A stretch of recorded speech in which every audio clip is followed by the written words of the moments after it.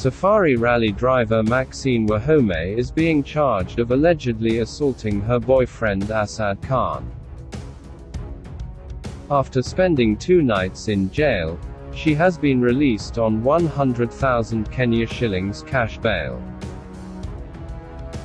The police wanted to detain her for 14 days, but Magistrate Bernard Achoy saw no compelling reasons for her to be in police custody for that long. She was however directed to appear before the police investigating her case every week on Thursday. Her lawyers had requested the court to stop the media from covering the story. They said that she was the victim. The court also declined. Her boyfriend Asad Khan is said to be in a critical condition in the high dependency unit.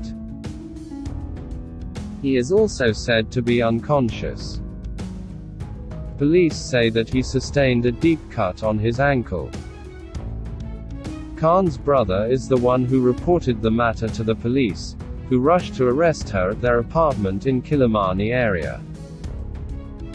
In the house, they found broken glasses and a lot of blood on the floor. On her part, Maxine Wahome says she was not the one who inflicted the injury on Khan, and that he hurt himself while attacking her. This, her lawyers believe, make her a victim.